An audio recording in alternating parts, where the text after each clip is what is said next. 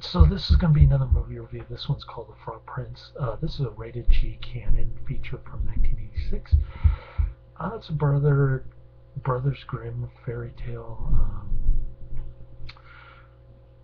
I hated the first uh, part of it. I thought it was rather boring, actually. Um, the ending was good though. Some the music sucked and the singing sucked. It has the girl from Annie, whatever her name is, the actress from Annie. Supposedly this is her only other movie. I hated Annie when it came out, all the ads and stuff. Oh, this is such a great movie. No, I refused to watch that as a young boy. Uh, she's got a 12-year-old whiny, squeaky voice, and it's quite annoying.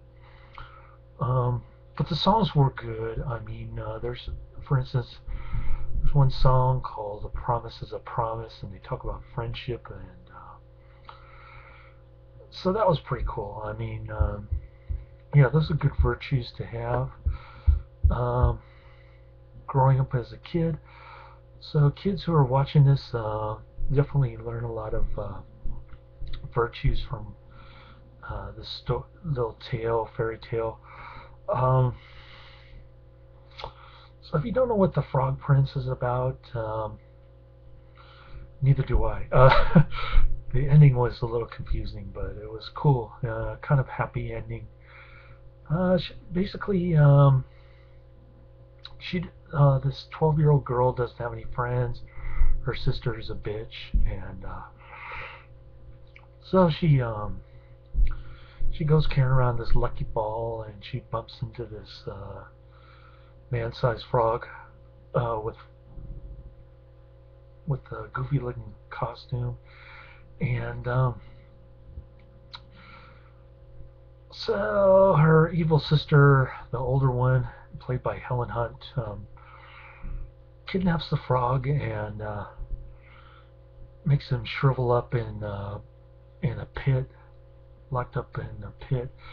Um, so she goes to save him. She pours water on him and he comes to life. Then she kisses him and he becomes human. Um, After that, I really didn't understand what was going on. So if you can explain it to me, or you've read the book, maybe post it in the comments section, because the movie didn't make sense. It was a happy ending though, and I enjoyed the ending. I thought the themes were good. So that's about it. I gave it 3 stars on Netflix. Laters.